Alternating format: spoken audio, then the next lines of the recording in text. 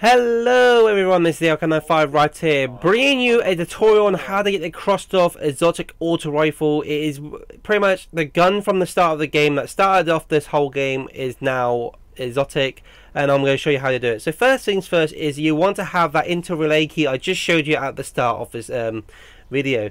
Next thing is you want to go into either patrol on the Cosmodrome or patrol on the plague and make your way over to the Cosmodrome. And how to get there is go to the divide and pretty much just retrack your steps going all the way back to the Cosmodrome, and you will see an inter-relay.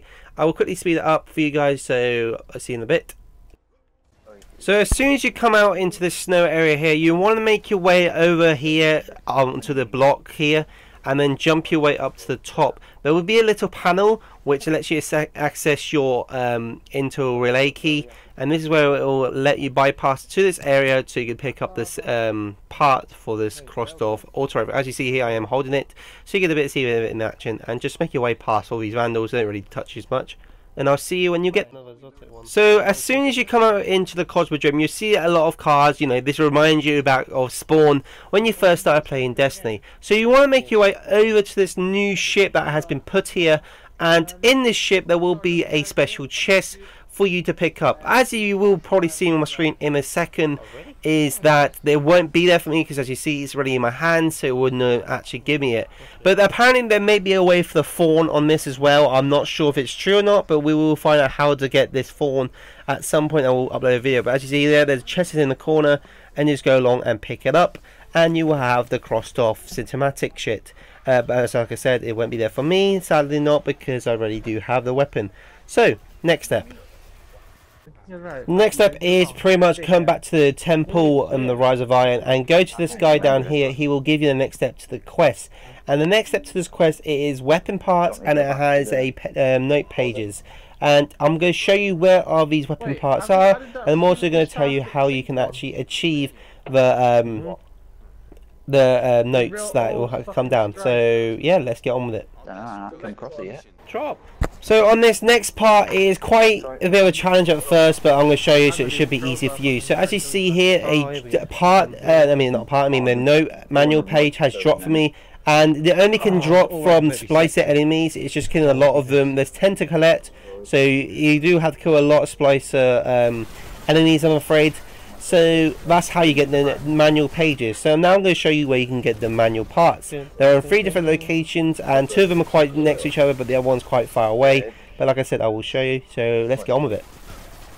So as you make your way down this Devil Lair Strike, you will come across this area here. It's pretty much just straight on the right. As you see there, it just glows up for you. It just be in the corner, just pick up the weapon part, and that is 1 out of 3. And then if you keep on going out, there'll be another one. This is the second part. It's pretty much you come out to the tank area, jump on this building, jump down here, and it'll be in this corner. But as you see, I already picked up, but it'll be in that corner for you there.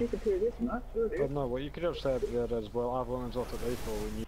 The next part is pretty much you have to come back into this area here, and it'll be hiding underneath the stairs. It's pretty much before you go into the divide. So as you see there, quest now is completed. But so let's go back to the temple. What? So once you come back to the temple, you come back to the Vanguard guy again. It'll give you the next step to this quest, and it's pretty much just another mission for you to complete. And this mission will either require you to have at least a Gallahorn, so make sure you do acquire a Gallahorn, or at least get another friend just to help you out with this mission, as it can be quite challenging. So first things first, when you come in out to the divide, there will be a captain you have to kill in a certain time limit. Technically, you don't actually have to kill him; you have to just put him onto a low health, as you will see here in a sec. And then I'll show you the next part of this next step. Oh my fucking god, this captain's so gay.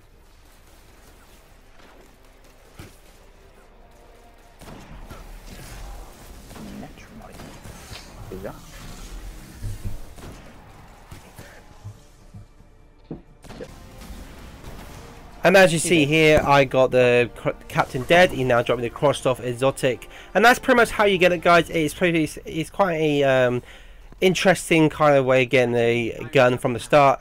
And the best thing about this mission is the ghost always reminds you that this gun was the first gun, and he had a very special relationship with you for the whole of Destiny.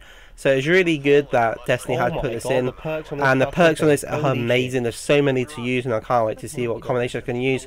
Many thanks to my friend X9392 because he did help me find all the parts, and he also did this before me. So many thanks to him. I don't know how he managed to figure out. You can ask him yourself. But guys, if you really do hope you enjoy this video as always, be sure to subscribe for more content, and I shall talk to you there. Then, see you on 5. Take care and peace, people. Goodbye.